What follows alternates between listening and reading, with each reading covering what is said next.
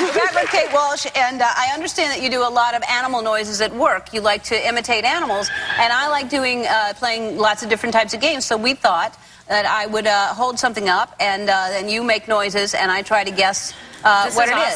So this is my dream come true. It's me too. And it's in daytime, and we don't have to go anywhere. It's great. This is awesome.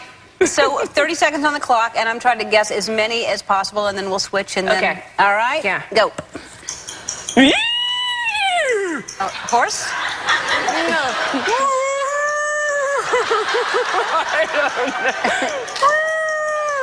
Is that an elephant? Yes. Wow. Okay. A dog? A seal? Yes. Wow, you're not good at this, are you? A chicken?